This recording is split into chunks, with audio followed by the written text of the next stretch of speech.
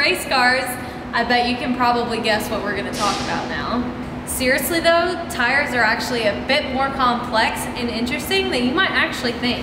So this really big tire right here was actually used during a space shuttle mission.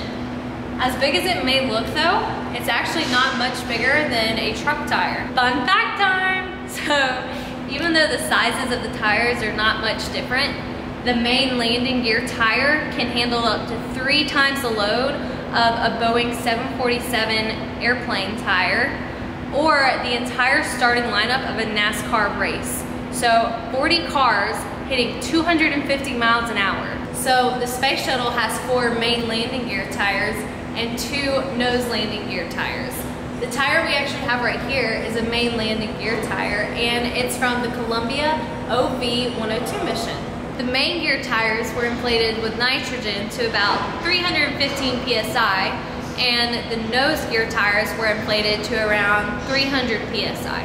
So the main gear tires were only used once each time, and the nose gear tires could be used for up to 2 landings. Believe it or not, shuttle tires can actually go from -40 degrees Fahrenheit to about 130 degrees Fahrenheit on landing within minutes. Weight in the space industry is very important, so the tires are actually made with a minimum amount of tread to conserve weight, which allows for larger payloads. The load per pound of this tire is 695 pounds, and its max speed is about 259 miles per hour. So again, jet dragsters are similar but different in terms of what their tires can do. Both tires are made of bias ply because they're made for short trips and they're very, very strong.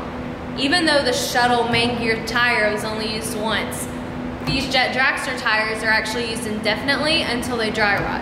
Unlike shuttle tires, jet dragster tires are actually only inflated to about 50 psi. So the front tires are loaded up to about 175 pounds, and the rear tires are loaded to about 520 pounds. The tires of a jet dragster though are actually never overworked because the heat that they have to withstand is actually very, very low.